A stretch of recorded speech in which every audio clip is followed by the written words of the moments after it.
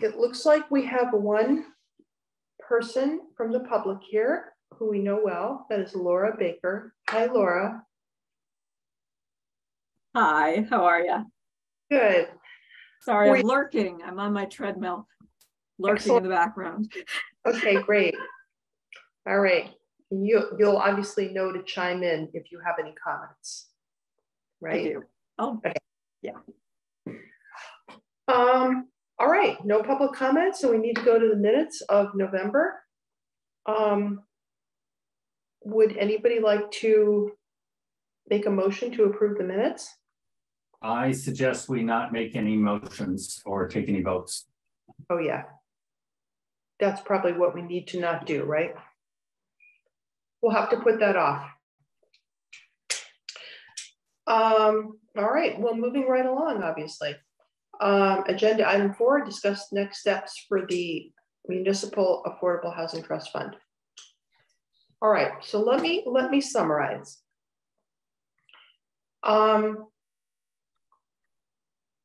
We've been talking about this for a while.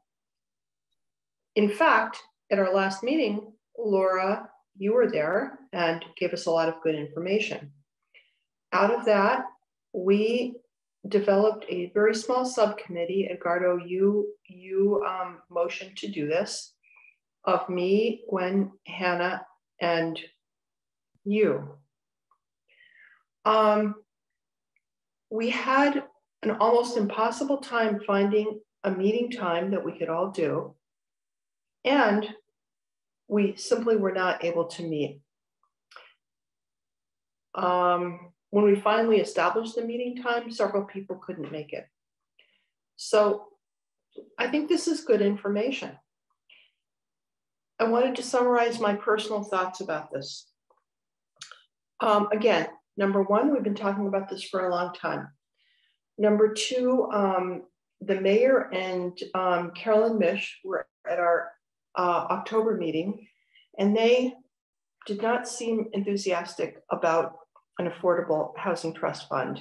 And in fact, they proposed several other ways that we could spend our time, including being sort of, doing more public education and going to the meetings where there are people who are doubting their affordable housing projects in their neighborhood, etc.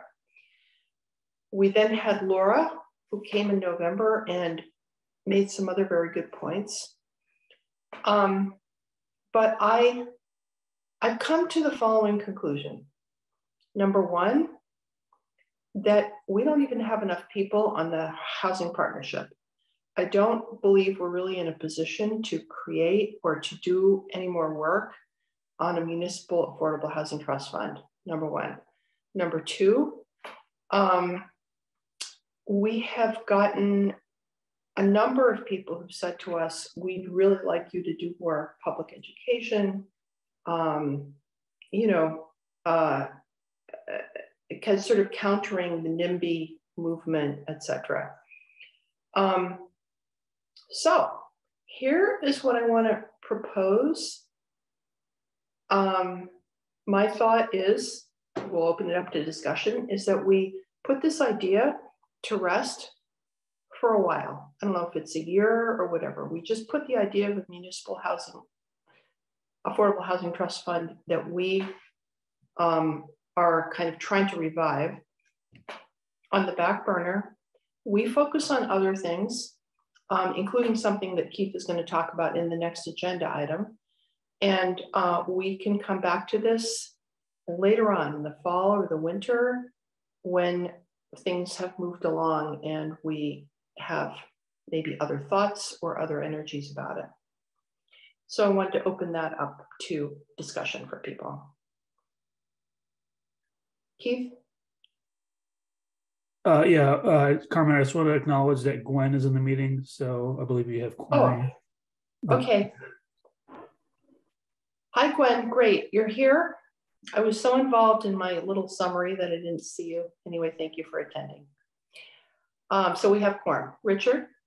I think your point's well taken that there is probably no harm at this juncture to spend more time on it. I did want to note a couple things. One is that, when I read the Globe, and the Boston Globe, and when I probably should have sent some of these articles, a lot of the articles that talk about housing issues do talk about municipal housing trust funds as one of the key ways to address housing problems. So, and the new administration is talking about housing as a key thing. So I'm reluctant to give up on it. And I will also just note, historically, and it may not be true now,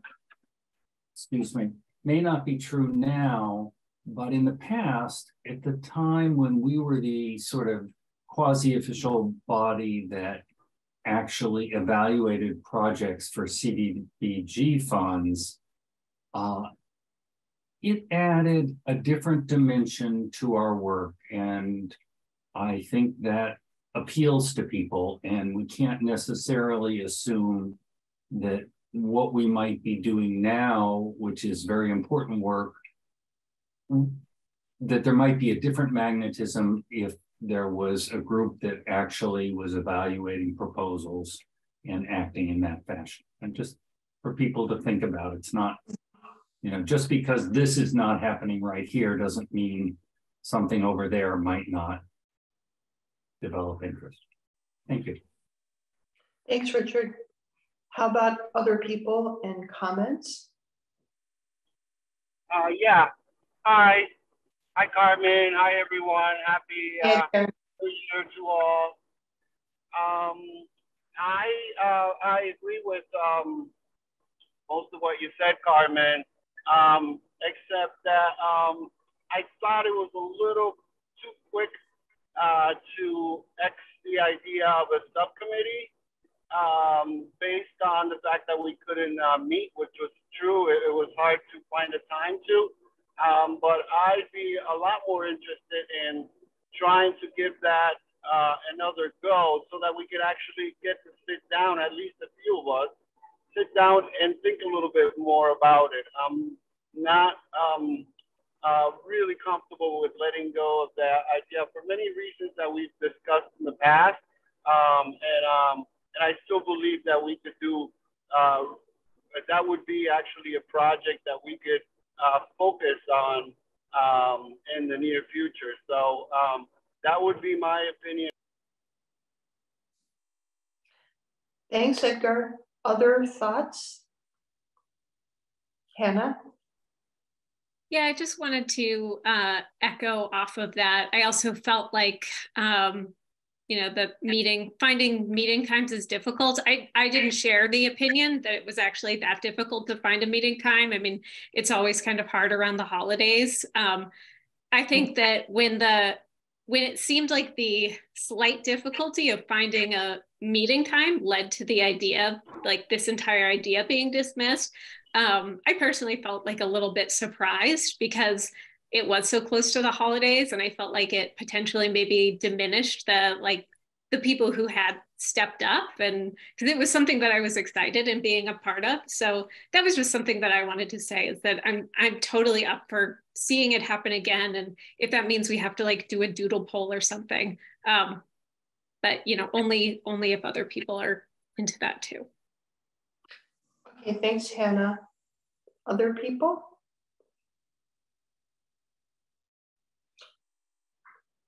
So in response to Edgar, you and Hannah, I'll say that maybe I was too quick to dismiss, right? Based on, oh, here's information and we've been talking about this for a while.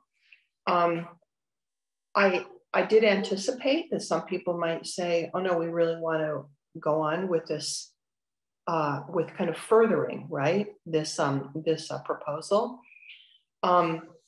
I think that I don't have the energy for it, and maybe that was one of the reasons that I jumped to that conclusion. So I admit that. So we could certainly continue that for people who want to. I think I would need to step out of that. Anyway, thanks for saying that, Hannah, because that does hit on you I think know, also one of the key, I mean, is that I think one of the key, I mean, I don't know what the real answer is here. I know that there isn't a lot of interest in city officials to revive this. yeah.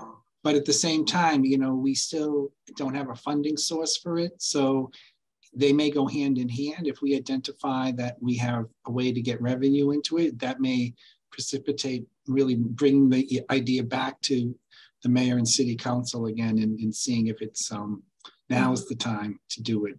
Because it's not, why create a trust or revive a trust that has nothing in it, nothing to do. Mhm.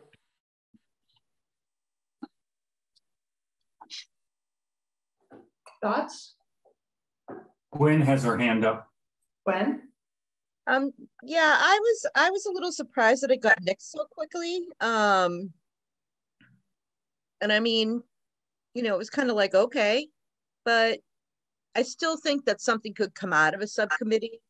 I think, you know, it would still be beneficial to sit, you know, hash it out together, you know, be able to like really like, maybe it could be something very focused. I don't know, but I mean, I'm still up for it. So thanks. Thank you, Gwen. I did see, and I was rereading this afternoon an article in the Gazette that Southampton just got up and running a municipal affording housing trust fund for their particular circumstances, etc. So yeah, anyway, good comments. Do we want to proceed to have people continue to work on this and research adjoining and nearby towns?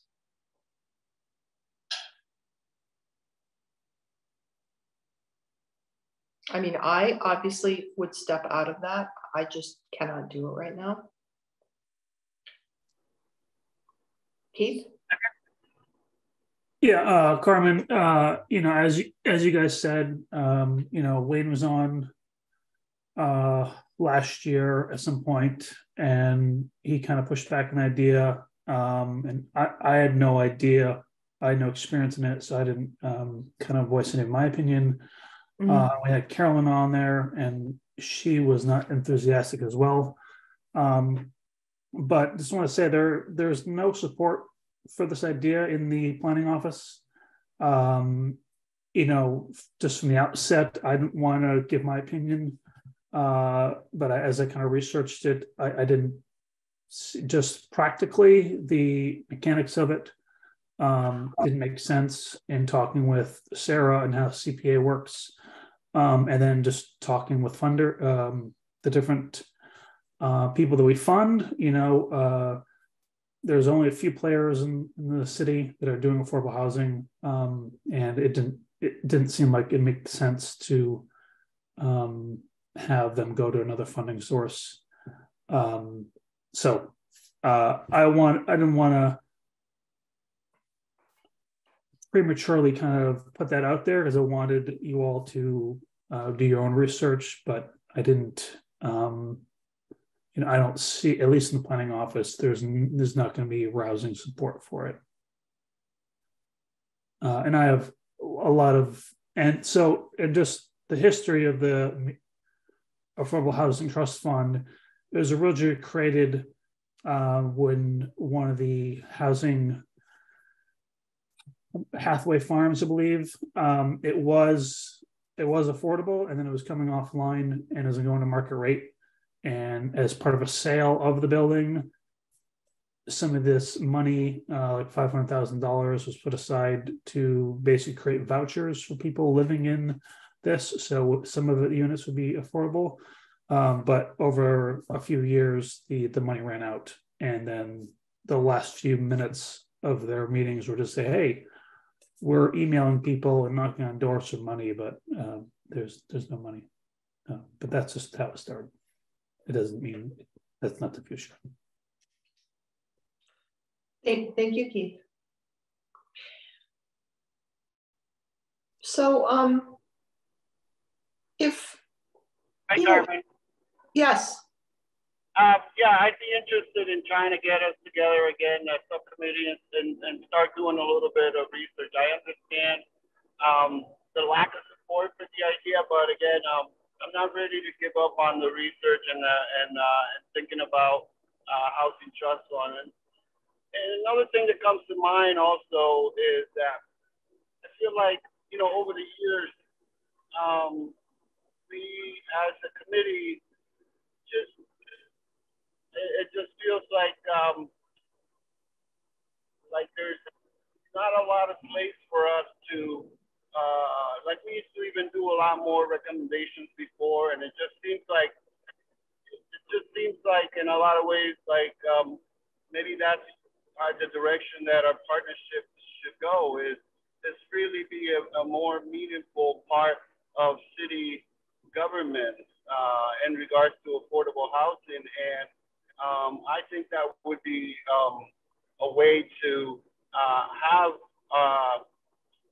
our expertise as a partnership and as a committee and our work be more meaningful. I think the funding we can figure out where it comes from. It's really about us wanting to do something that focused, because we have been used to for the last few years just really not having a lot of, you know, huge responsibilities. And I think we have an amazing group, and we should have more responsibility and give ourselves more responsibility and make a much higher meaningful contribution to our community when it comes to affordable housing. So that's one of the things that I've been thinking about. But like I said, I'm willing to try and get the subcommittee together again and take it from there.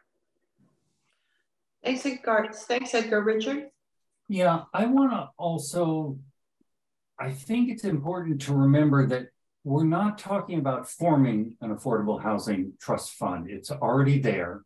Mm-hmm. And we are exploring whether there is a utility to either currently, or I would make the case, be ready to utilize it. And I think everything that I hear coming out of the State House is that housing is going to be an important push. And I believe that there may be funds that only can go to affordable housing trust funds. And we want to be aware and thoughtful, and, you know, we could hurry up and get ready if that happens to be the case. But since it's already on our agenda, I think the discussion now is warranted. And, you know, I don't happen to agree with sort of the rationale that's been longstanding in the city about whether or not the planning office supports it or not, but I don't think that's particularly relevant to this stage of the exploration. I appreciate that Keith was candid with us, but once again, that's just a longstanding viewpoint that may not be relevant in the future.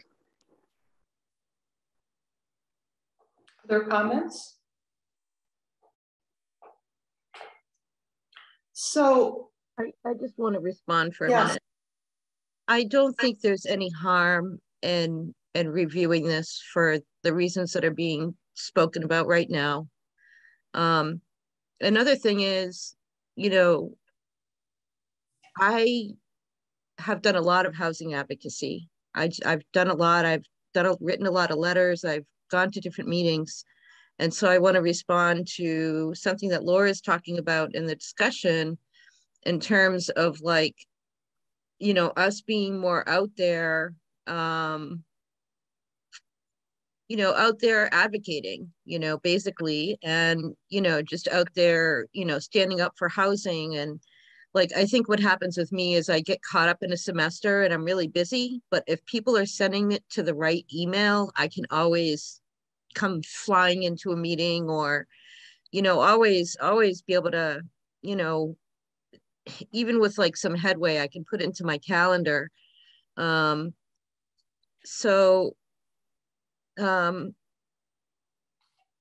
know, I think, like, you know, what Richard was saying, you know, there could be some funds that can only go to housing fund trusts. And so we want to have a better understanding of that before throwing it out. And I think, yes, overall, Northampton does cover with, the community preservation funds and everything like that. They do usually come up with the money. There's no dispute there about that at all. But we just want to be able to really take it apart and look at it piece by piece and just sort of what are other communities doing. I know we've had a lot of meetings about this, but I think if we had a little subcommittee to sort of delve into it, maybe we'll find something, maybe we'll find something, maybe we won't, so yeah. And just thinking more long-term instead of like right now, in this moment, I'm thinking more of the long-term as well. All right, thank you, Gwen.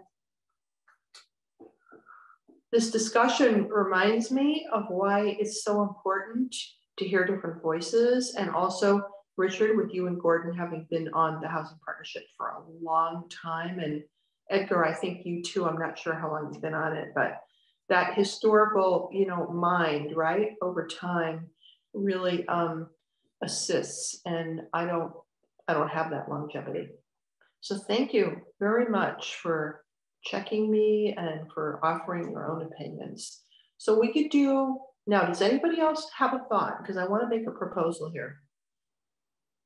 Okay, so we could do one of two things. We could, people who want could say, I'd like to be on the subcommittee to continue to explore, call it an exploration, or you could think about it. We can come back to it next month and people can raise their hands. I leave it to you.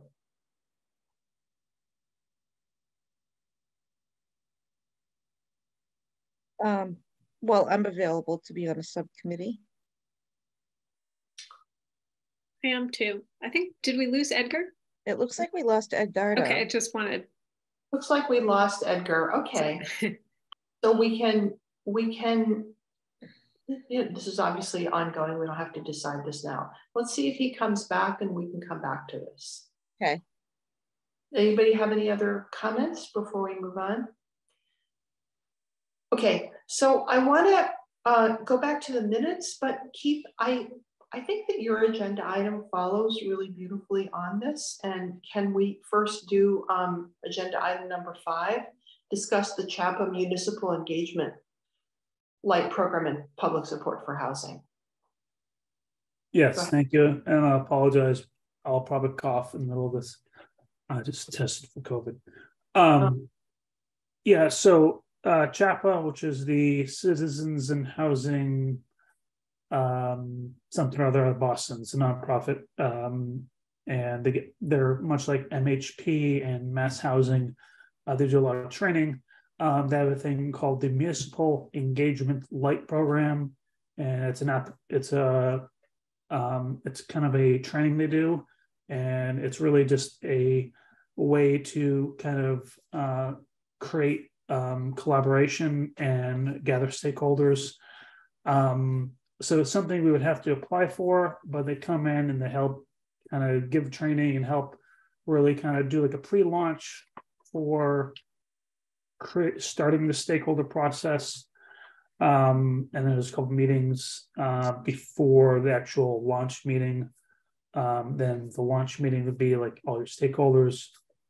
And this is usually kind of geared towards a specific project. There's a few projects that might need public engagement. The Crafts Avenue behind City Hall, that's going to be that may need some public education. There's also some little A affordable housing that might be closer in time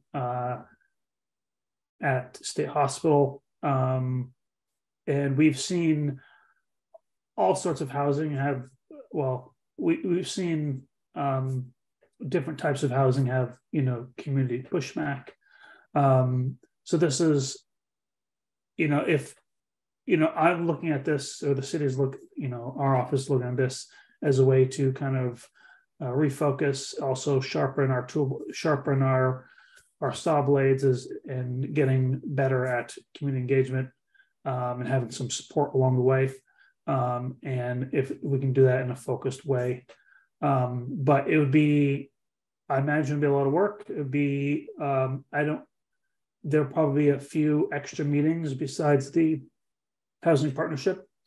But excuse me, it's an application process, and we wouldn't move forward with it unless there was 100% enthusiastic support from the partnership to be a partner in this program. And yeah, it's going to be a heavy lift, but I think it would, we heard from Laura Baker and the mayor. Carolyn is kind of getting out there and being the voice of support. And I think really going down the list of seeing this other stakeholders in the city and bringing them on board to a meeting might be very fruitful. But if you have any questions, please. Yeah, what is CHAPA again? Community Housing, Citizens Housing and Planning Association. There you Housing go. and Planning Association. Okay, thank you. And what did you say this is, an MBHP program or Municipal MH? They're very similar to MHP or Mass Housing. MHP being Mass Housing Partnership. Okay. So out in Boston, but have a lot of housing resources and trainings and stuff like that. Okay, and so what kind of trainings do they have? I mean, I think the biggest training part of this, for this program, will be kind of the pre-launch and helping us identify stakeholders and getting the language ready for kind of a launch meeting and having that stakeholders meeting and doing follow-ups. That's probably geared around a specific project. So we'd, if we did it, might want to identify a specific project that we would focus on. But the CHAPA itself has other trainings available to planners and citizens that you can take freely or on the website. And they have toolkits and all sorts of things. I see. Okay. I'm a little confused. Is this a training mostly for city staff, or is it for our board, or both?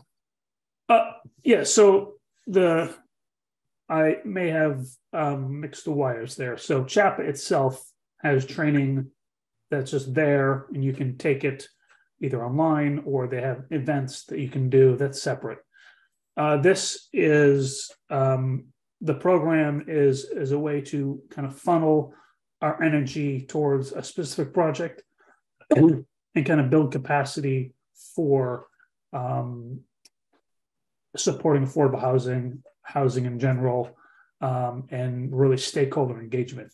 So part of that process would be kind of a pre-launch, and that's where I think most of the quote unquote training for this program would be, where they really help us kind of get our language dialed in, look at all the stakeholders, who we're going to invite, and then kind of a little bit about running the meeting or follow up once we do the actual kind of launch meeting with our stakeholder group. And Keith, could you define the term stakeholders for this particular purpose? Yeah, it's anybody that would be interested in housing, which would be everyone. And on their website, they do kind of give a list of potential stakeholders. And let's see here. Yeah, it's, municipalities, religious organizations, housing advocacy groups, school committees. So they give it kind of examples: nonprofits, cultural groups, veterans agencies, commissions on disabilities, planning boards, housing authorities, things like that.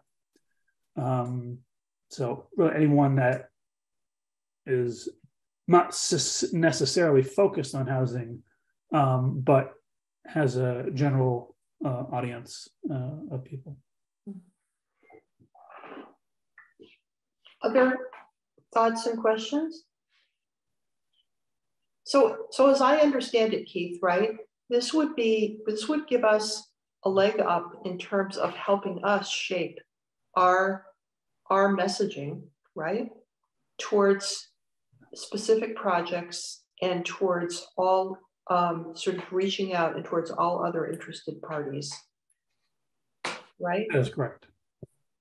And would that involve something other times aside from housing partnership times? Is it training we could do online? Can you be a little more concrete about that? The program itself, I don't think it has any more specific training outside of kind of the pre-launch and kind of getting that ready. There may be things on our website or something that they might point you to look at. They do link to a few of these things that I just read from. But I don't believe there's a course load, as it were. Thoughts? Gwen? Oh, okay, so how many of these events would there be? Would it be self-paced, or would it be like, you know, on a set time that I'm on break right now, but I'm going to have a schedule soon again. And so I just want to have an idea. Yeah, Laura just pasted from the email from CHAPA. It's about a year-long process. And just reading kind of the little snippets online, you know, I'm guessing at least 4 or 5 extra meetings outside of the housing partnership meeting.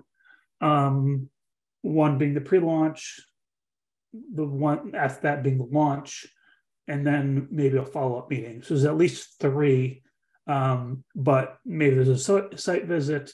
And one of the things that we haven't done, because as long as I've been in there, here we've been doing this online through COVID. But I think maybe we've talked about it before, is having an in-person meeting. So, you know, sometimes when we do this online, it leaves people out who maybe do not know about the meetings, or do not have internet access. So it might be an opportunity to kind of do this, one of these meetings at the housing authority or at another event or something like that. I see. I'm sorry. Municipal Engagement Initiative Light. I see what Laura wrote here. I'm sorry. Great. Okay. I'm for it, you know. I mean, it seems to me like we should definitely say we are very interested, we're in, and then we will just see what the next step is.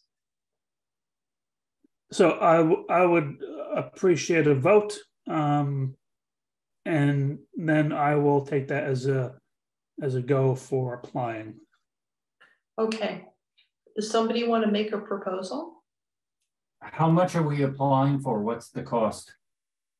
There's no money involved, so we're not getting money. Oh, thank you.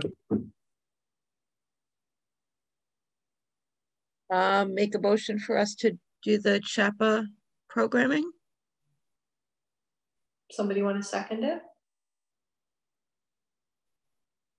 Gordon, seconds. All right, let's take a vote. Richard. Yes. Hannah. Yes.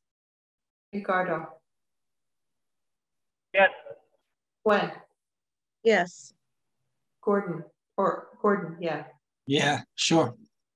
And I'm a yes, definitely. Motion passed, and we will hear more from Keith, right? Okay. All right, let us move back for a moment. We need to talk about the to approve minutes from November 7th.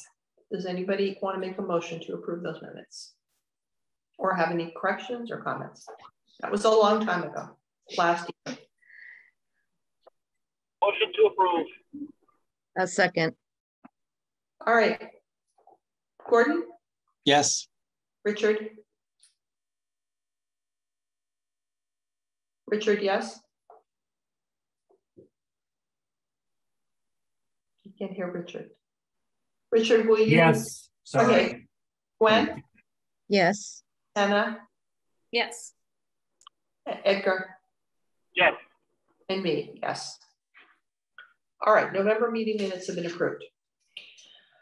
Let's go on to updates. I remember the Independent Housing Solutions project at Franklin Street. This is a private endeavor, privately funded with actually quite a bit of CPA money. And we had written a letter of support for that last year in the fall. Anyway, I was in touch with them because I haven't heard anything, right? So I was in touch with them for an update. And Dr. Bossi wrote me back. She said that the place is almost ready. They're waiting for the final inspection. 15 of 16 residents have been, you know, kind of approved, or whatever the name is for that. It's not the right name, but 15 of 16 residents have been found and vetted and all that. And they're planning to have an open house sometime this month, but she didn't know yet exactly the date. Residents should be moving in by February 1st. Wow, that's wonderful. Right, they're all studio apartments with staff support and, you know, kind of people, social worker, medical people coming into the actual building. So I'm looking forward to the open house. Update on the real estate transfer fee. Ace isn't here, I have no idea. Update on real estate broker fee. I tried to contact Lindsay Sabados' office, but I haven't heard anything. I have a feeling that this is probably not the best time of year to do that. Everybody's being sworn in last week and things are just starting up. So I don't think there's really much of an update right now, but I'll continue to pursue that. Okay. Any questions or thoughts about those things? Okay. Other business. I would like to say one other thing, but does anybody else have anything to say? Laura? Do you guys want at some point just kind of general project updates? Because we have a lot going on in Northampton. Yes, that'd be great. Give them to us right now. Now, okay. Yeah. So we're cooking with gas. No, it's all electric. I take it back. So we are busily preparing these kind of huge funding applications. 2 are going in next month. One for the old nursing home property at 737 Bridge Road, and one for 23 Laurel Street. So the old nursing home is a substantial gut rehab to create 60 family apartments. And then 23 Laurel Street is new construction of 20 apartments. Both projects have gotten zoning approval and have begun to raise money from various sources. And I think we're going to go in the coming CDBG round to ask for just a wee bit of money for 23 Laurel Street. Construction costs are absolutely bananas. Things are costing crazy amounts of money, but we forge ahead. Some of the exciting things we're looking at for the nursing home are we're hitting hard on alternative energy sources. So we're looking at using both geothermal as well as PV to kind of power that system. The city is requiring all of our projects anyway to be all electric. And so that's a big challenge for us, both in terms of building it and then also being able to afford the electricity costs for the next 99 years. The city put out a request for proposals for that site on Crafts Avenue that Keith mentioned, and we put in our proposal from Valley and we were selected as the developer there. So we'll be working. Hey. for lack of competitors. So we'll be working together with Jones Whitsett, the architect, to try to figure out really how to use that piece of property. It's teeny and it's Which odd. one is that? Yeah, exactly. Which one is that, Laura? The little one? It's located at the very toe of Crafts Avenue, so across from Provisions, where there are 5 parking spaces. That's the site. I see. So, oh, there's 5 parking spaces, and then there's the staircase that the city wants to discontinue because it's in poor condition. So this would be part retaining wall, part building. The wonderful thing about it is the location, because it's right in the heart of downtown. So the city's priority is for homeless individuals to be housed in that location. So that, you know, again, it's always a process. And so it's a good example, like Keith said, of a project that might need some outreach, some community education, especially talking to business owners around there about, you know, what's the plan? Why is it happening? How will it be managed? You know, things like that. Okay. So I think that's all I've got at the moment. Oh, and the city also got permission, or is about to get permission from the state legislature to free up a parcel on Chapel Street. That's next to the recreation area. And the question, I think, will be, can it accommodate a number of units at scale to make it feasible for someone to develop affordable housing there. So wow. and the nursing home, just if you drive by, we're already underway. We got almost $1 million from the state through the underutilized properties program. Yes. And so that money is dedicated to removing the asbestos from the building. Yes. Which is everywhere. Yeah. In case you wondered, it's everywhere. Right. That's really, really good. And so that's really a prelude to anyone's ability to reuse the building. It was a significant barrier to either taking it down or reusing it. Obviously, we're intending to reuse it. So thank you so much, Laura. Wow. Amazing updates. Gwen? There's a new call for I think there are 3 more Habitat for Humanity houses going up.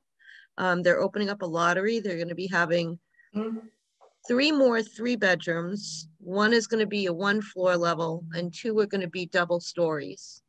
And so the double stories are going to have a single bath, a half bath on the 1st floor, a full bath on the 2nd floor, and there's going to be shed storage. I got that notification this week. Cool. You know, before I forget, I want to just respond, Laura, and say around businesses and other stakeholders who are in that area, right, at Crafts Ave. I don't know if anybody saw the letter written by residents and business people at Old Commons, you know, the Sullivan building. They wrote a letter to the editor. Did anybody else see it? Welcoming the Resilience Hub next door to them. Oh. And basically saying, you know, we are so happy that this Resilience Hub will be right next door. We support this initiative. We support, you know, these kind of services. And as people may say to us, well, what would you think? What do you think? You know, these people are going to be quote unquote hanging around. Well, they say, you know, people who are unhoused are there anyway. And it was really a great letter. It was in Friday's Gazette. I recommend you all look it up. And that brings me to one other point, which is that I believe I'm correct me if I'm wrong, when I say that as any of us can write a letter to the editor. We don't have to say we're on the housing partnership. We can write a letter to the editor about housing issues. And this helps inform and I think elevate a discussion and people's thoughts about affordable housing. So I actually responded to that letter, and I hope my letter might be published this week, just really saying, this is so great. This letter made me so happy, and we need more people to stand up for this. And I took the opportunity to kind of mention some of the affordable housing projects that you just mentioned, Laura, that are going on here, and saying to people, you may have an opportunity, an affordable unit may be coming to your neighborhood, and that will be your opportunity. Stand up and say, yes, I welcome my new neighbors.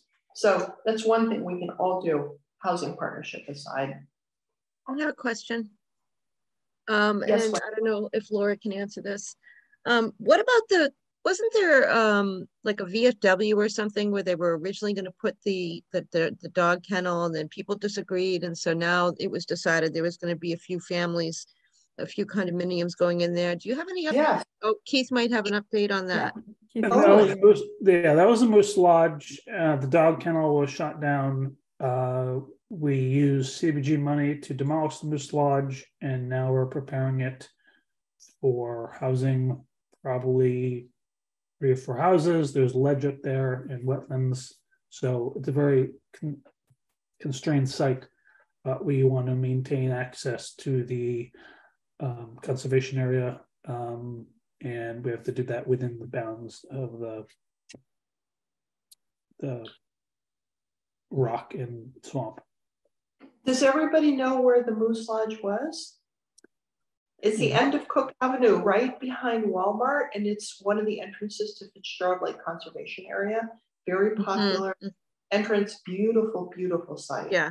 Yeah. And so the dog kennel was able to be, Smith Vogue offered to have the dog kennel there after years of, I think, pushing back and saying they didn't want it. They decided to have it there. They're having a companion animal program there as well. And so that allowed a number of things to happen, I think. Will those be affordable? Yeah. It'll probably be a mix, mostly affordable and maybe 1 or 2 market, but we're still looking at the site and what we can put there before we decide on the actual number of units. Okay, I see. Any other comments from anybody else? Thanks for that update, Laura. That's like huge. We really appreciate you and Valley CBC and you being here in the updates. Any other business not anticipated?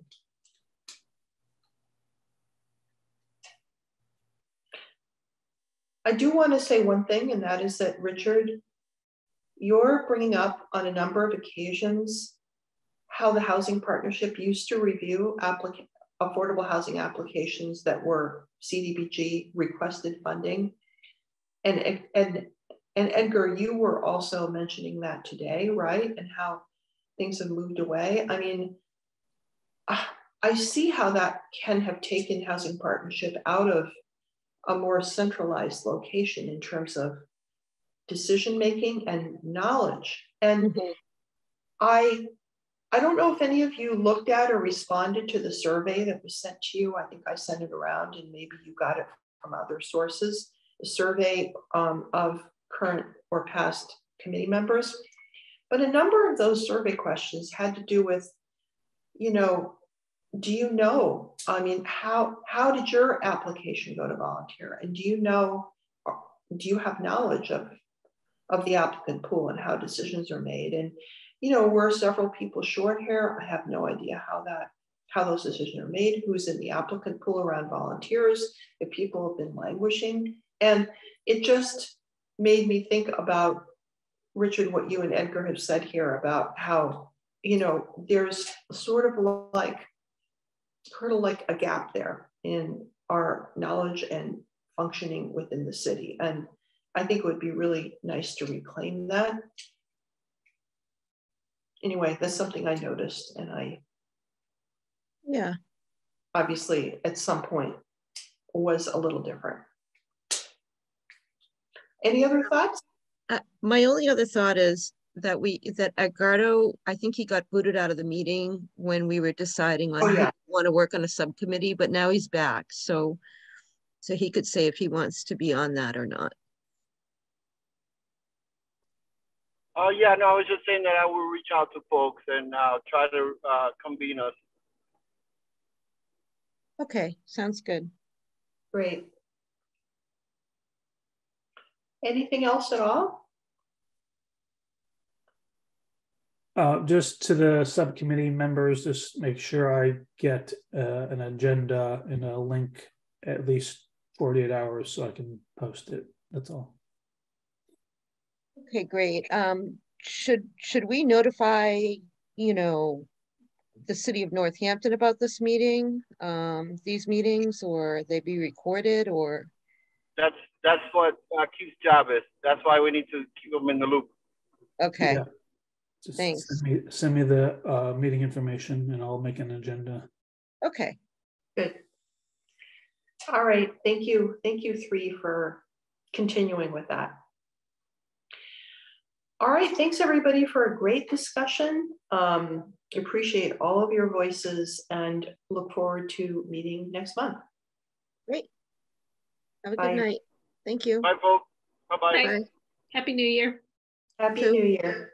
Happy New Year.